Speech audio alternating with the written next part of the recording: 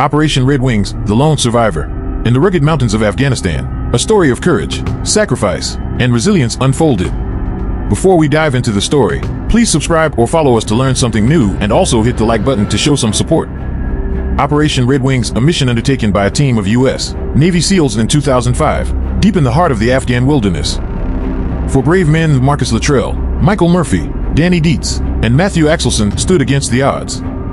The mission aimed to disrupt Taliban forces and capture or kill a key militant leader, but things took a deadly turn. Facing a relentless enemy and extreme conditions, they fought with unwavering determination. But it came at a great cost. The team paid the ultimate sacrifice, leaving only one survivor, Marcus Luttrell. Operation Red Wings became a symbol of heroism, unity, and the unbreakable bond among those who serve.